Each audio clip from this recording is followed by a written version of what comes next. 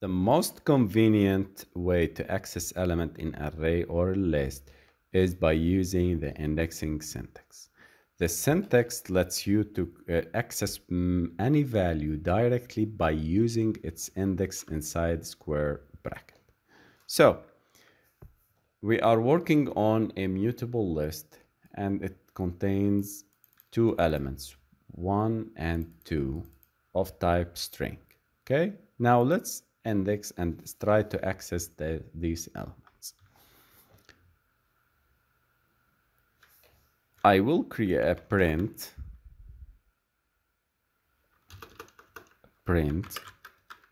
ln. I put here first element and I try to put here the mutable list dot, not dot, we are not going to make the first, or we are going to use the index. So we are going, first of all, I will remove them not to be confused, and later on I will add it. I put, to use indexing, I will put the name of the list and inside a square bracket, okay, I put the index. As I told you, in Java and Kotlin, the numbering and the indexing start from 0. So the first element inside the mutable list called 1 have an index 0. So I need to access this element. I specify the index here. Let's run and see if it is printing the last one. And here we go. It is, the first one is printing and it's called 1. So the element 1 is accessed. Let me add some data to the 3.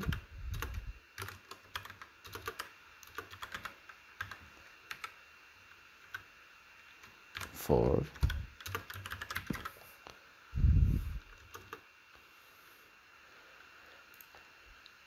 If I need to access the third element,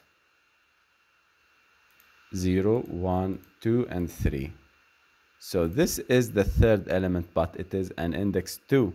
So I need not to put 3, I need to put the 2. Okay, so 2 means the third element. Let's run and see if it changed from 1 to 3. And here we go, we have 3. Okay, this is how we use the index to access the elements. Because arrays and lists are 0 indexed, you use the 0 to fetch the first object. The indexing syntax is equivalent to calling get method on array or list and passing in the index as an argument. Another way of making this, I need to get the element, so I put here the mutable list 1, and despite putting here the index, I can put dot and I call the method called get and I specify the index, which is like 1, which is a second element inside the method, which is the list, which is 2. Let's run and see. And here we go. This is the second element inside the array of the list, and we are going to use the get. So we have used the properties and the methods first and last to get the first element and the last element. We have used the indexing by putting it inside angle brackets, and we have accessed the element by using the get method. So we specify also the index inside the brackets. Okay, this is how we work and access with the elements. Now we are going to use the range for slicing.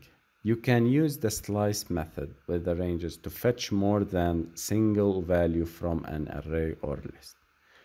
As I told you, this for the list is applicable for the array, so we can specify all of these data inside and all of these methods we can perform them inside the arrays, but we are preferring to work with the list to be clarified. Okay, so if I need to slice, I will put here slicing val sliced equal to mutable data or mutable list dot slice. You see, guys, this is the method, and it will return the indices in iterable, and we will learn about iterable in the next videos. So if I need to slice the range from 1 to 3, and then print ln sliced. Let's run and see. And you see, guys, that we have sliced the elements from 1 to 3 included. This is the range. You remember the range?